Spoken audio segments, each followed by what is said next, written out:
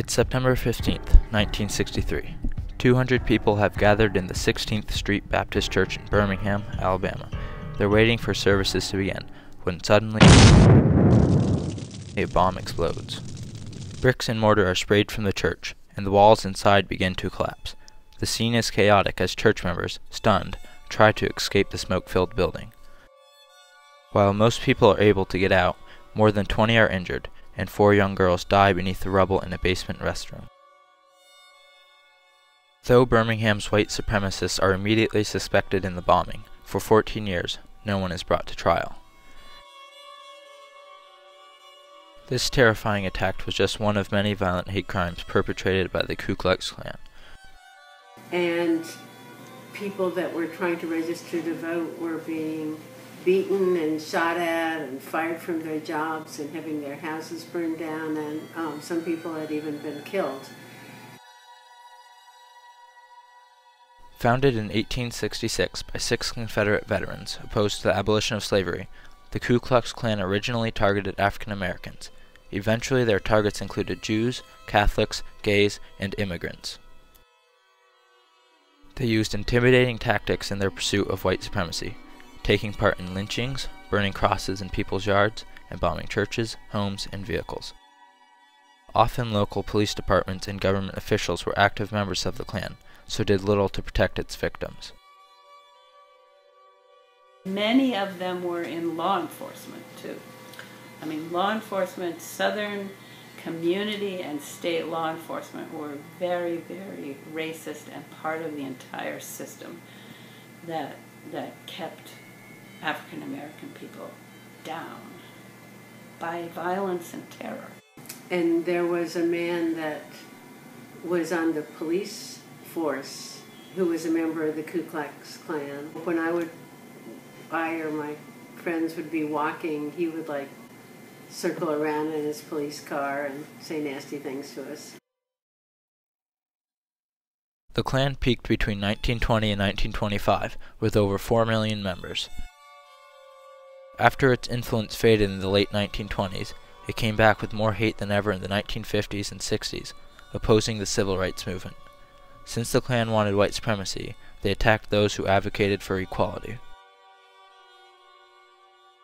People who favored equal rights for blacks and whites, however, stood up to the Ku Klux Klan's reign of terror and violence, taking action to oppose it.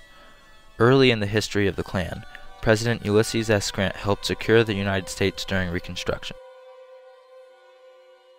He began to institute civil and voting rights and suppressed the Ku Klux Klan. While he was president, the Enforcement Act of 1871 was passed, allowing President Grant to declare martial law, impose heavy penalties against terrorist organizations, and use military force against the Klan. Writer Thomas S. Newberger points out that Grant's campaign put the fear of federal power into the Klan and shattered its sense of impunity. Not for decades would the Night Riders exercise such influence again. Also opposing the Ku Klux Klan were the Deacons for Defense and Justice, a group of African American veterans of World War II and the Korean War. Founded in 1964 in Jonesboro, Louisiana, by Ernest Thomas and Frederick Douglass Kirkpatrick, the Deacons for Defense and Justice was founded to protect members of the Congress for Racial Equality. By taking on the Klan, the Deacons for Defense forced the government to get involved and begin to quell the Klan's power and influence. They were the first self-defense group in the South, helping people access their right to vote and protecting white and black civil rights workers. Leroy Percy also took a stand against the Ku Klux Klan, perhaps because people close to him were members of groups the Klan targeted. Not only was his own wife Catholic, but his business partner was Jewish.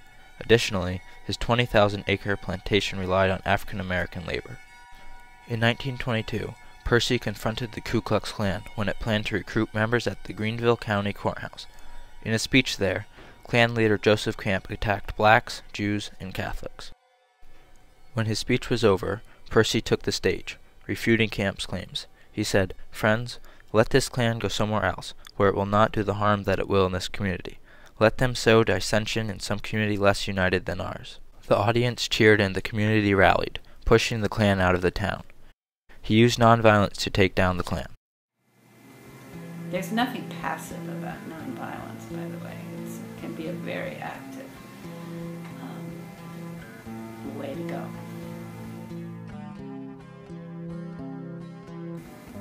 It made almost all of us who were part of the civil rights movement feel that in the rest of our lives we should continue to do things to try to make the world a better place for equality or justice in some kind of way, wherever